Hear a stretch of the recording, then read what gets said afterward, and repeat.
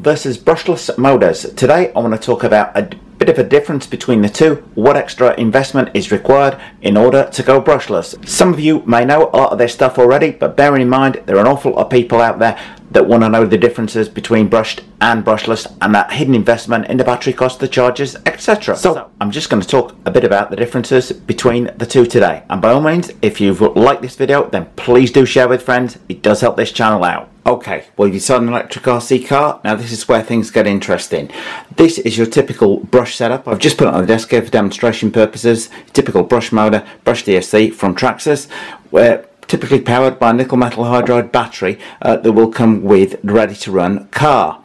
However, you want to go much faster, you might consider going brushless. Okay, now if you are considering brushless, you have to bear in mind that you are going to have to get rid of these two items in the main. Most brushless setups, the ESC will take a nickel metal hydride. To get the most out of your brushless investment, you really are going to need a lithium and polymer battery, or LiPo. Okay, for killer speed, you certainly can't beat brushless power. You will notice though, this motor has 3 wires, not 2 like the other one did, which means you're also going to have to change the ESC for one with 3 wires that's suitable for brushless. This is typically an aftermarket one from Hobby Ring, where it doesn't come with any connectors. So you're going to need to bear in mind you're either going to your hobby shop to put one on, or make sure you buy one in the first place that's got the connectors on, or that you've got the technical skills and a soldering iron to fit one. The biggest expense though is going to be your changing batteries. In order to get the most out of this brushless setup, you're going to need to switch to lithium polymer batteries.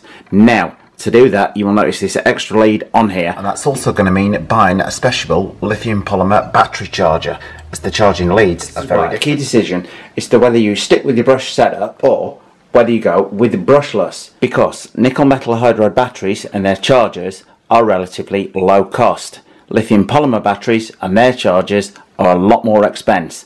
So it's not just the switching of the to the brushless motor and the brushless ESC that you need to take into account. Substantial part of the cost is going to be the LiPo batteries and a charger to go with them. So if you're thinking about going brushless, even if you're not on the horizon initially, if you're just purely looking at sticking with a NiCad setup and a brush setup to start with, but you're thinking of that brushless version in the future, for goodness sake, buy a charger from the outset that can charge both types of batteries. You will save yourself a lot of money in the longer run. So, should you go brush to start with your first model, or should you go brushless? Bear in mind, if you buy an RTR car, both of these things are already going to be installed. I've purely put them on the desk for demo purposes.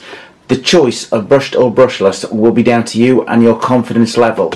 I would say, personally, if it was my first car that I was recommending somebody to buy, I would still say stick with brush, because it's a lower entry cost point.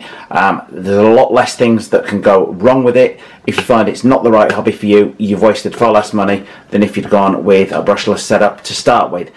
Bear in mind, a brushless car is most likely going to be going 60-70% faster than the brushed setup, so things can go wrong much faster, and if they do go wrong, it's going to cost you a lot more money. The choice is purely down to you. However, saying that, I would say a lot of brushless setups, well, they can take a 3S LiPo for the maximum speed. You can start off with a 2S LiPo, which is going to be far slower. Also, the lithium polymer batteries, or LiPos as they're known, will give a far greater life than nickel metal hydride ones do.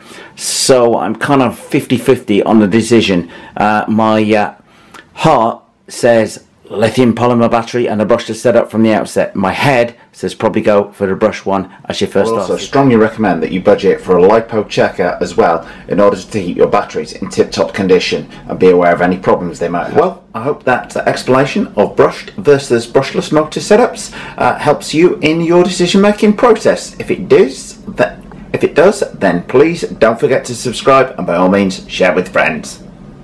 If you did, please click on the circle image to subscribe. It helps if you want to turn on the notification button next to the subscribe button.